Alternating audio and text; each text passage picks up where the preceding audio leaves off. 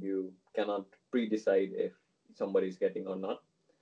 Apart from that, okay, so coming to the scholarship, I applied from the website of QE. When I was applying for masters, there are options to like check boxes that telling, yeah, I also want to apply for a scholarship. And yeah, I have gone details about that in my video, which you can watch. So once you have done, so there were two types of scholarships. The one I got is ALSP/Holland scholarship.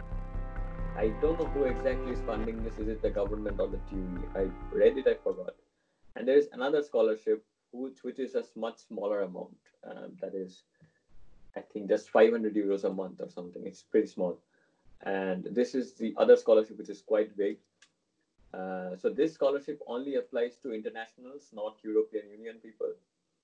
And so for European Union, already the price is quite high, as many people are aware. So for internationals in ALSP, so my whole tuition fee is covered. So for both the years, so it is like, as I said, 16,000 euros for a year. And if it increases next year, so whatever the increase doesn't matter, it's covered in the scholarship.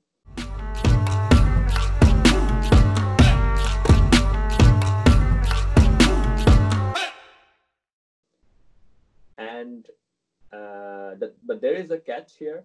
That is, if in first year you do not get 45 credits, then your scholarship is stopped, and you have to pay back whatever scholarship you got in first year. Oh, okay. Which is huge. So the ideal credit should be 60 credits a year if you're doing it properly. But to have your scholarship continued, you have to get at least 45. So luckily, I'm good with that, and I'm still getting this scholarship, and I'm safe for another year. And now it's very common to extend masters in the country, or like places here. Like, you can extend it by 6 months for whatever reason. All you have to do is pay extra fees to for the extra semester which you want to extend. It's very possible, but scholarship doesn't cover any kind of extensions. So if I extend beyond 24 months, it's my responsibility to pay that money, and my responsibility to pay living costs as well. So the thing I didn't mention yet is the scholarship covers two things.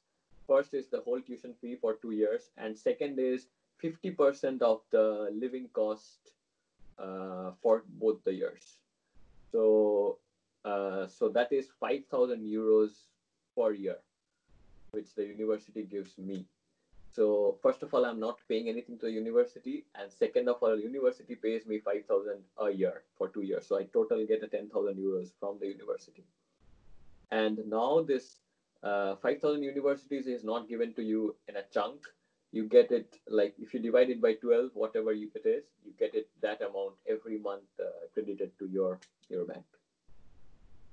Yeah, that's good. And I also mentioned this, but I'll just add it again. You can apply for housing allowances here in Netherlands, which if you're a student and if your rent is within certain criteria, and your age is within a certain limit, then you can apply for an allowance, which is pretty decent. And with a scholarship and an allowance, almost 100% of your rent can be covered. You all have to bear your like regular eating, like food expenses, basically. And the rest of it is free. Okay. I already made a video in the end of 2018 on the house rent allowance, so you can see it flashing on the screen. Yeah. Yes. Okay. Yeah. Just wait.